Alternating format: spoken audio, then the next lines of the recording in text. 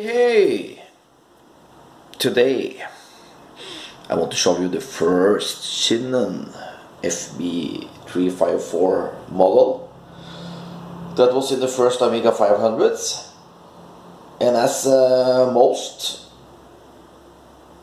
components and things in those computers, the quality went down. So this is a Chinon FB-354, same as this one, but this is revision B.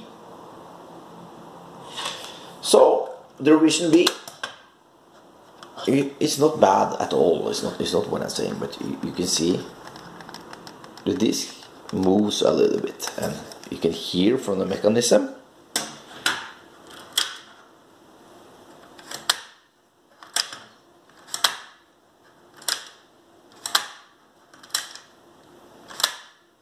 It's quite good, but not like this one.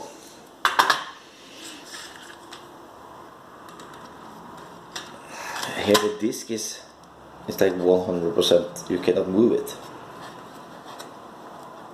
It's so nice fit in there. I also hear the sound is very tight, and this is a very nice floppy disk drive. Okay, thank you.